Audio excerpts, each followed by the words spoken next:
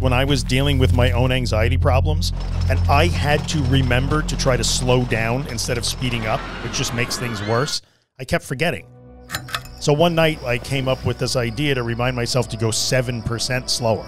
Not because I could, that's not really measurable, but 7% is an absurd enough number, a ridiculous enough number, and an easy enough to remember number that it stuck. It stuck in my head. And I was able to practice going slower and things got better.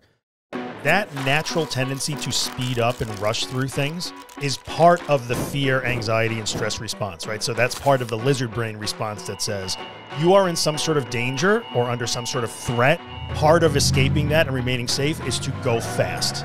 Anxious people, and I used to be one of them, will say almost universally, like, yes, that's true. When I'm really anxious and afraid, I am tripping over my words, I'm fumbling, I'm dropping things, I'm rushing around, I'm just acting like some sort of cracked out mongoose, and it's not working out for me.